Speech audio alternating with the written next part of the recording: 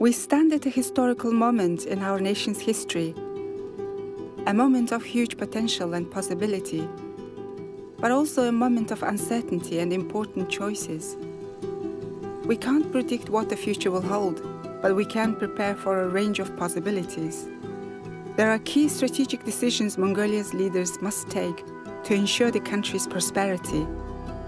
Possible responses to these challenges need to be explored so we can find original ways to face the opportunities and trade-offs together. How should the development of the mining industry be managed to maximize benefits to the country? What forms of economic diversification should be pursued?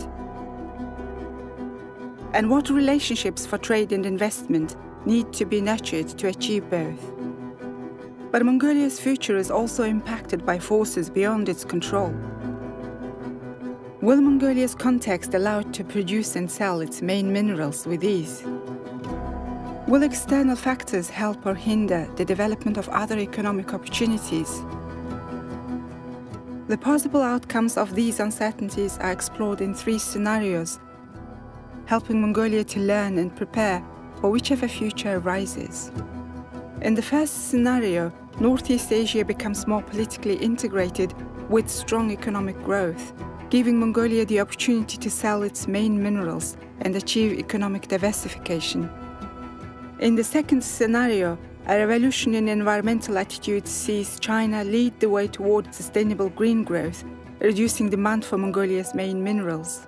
However, this opens up new opportunities to diversify into green products and services. In the third scenario, geopolitical tensions ravage the region, making trade difficult. In this world, Mongolia struggles to access finance and markets for its minerals and to achieve economic diversification, but an opportunity is presented to be a respected and neutral neighbor. Stakeholders and experts believe these scenarios suggest common policy responses to the strategic decisions, such as developing a good investment and business climate with public buy-in, designing sovereign wealth fund, and actively engaging with neighbors.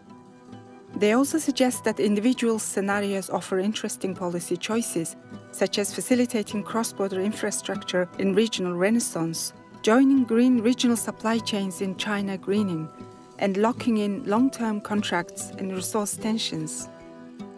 By thinking the unthinkable and imagining how our world can change, we can choose the transformation we want. By looking forward with our eyes open, we will be ready and aware to grasp our future with 2 hands.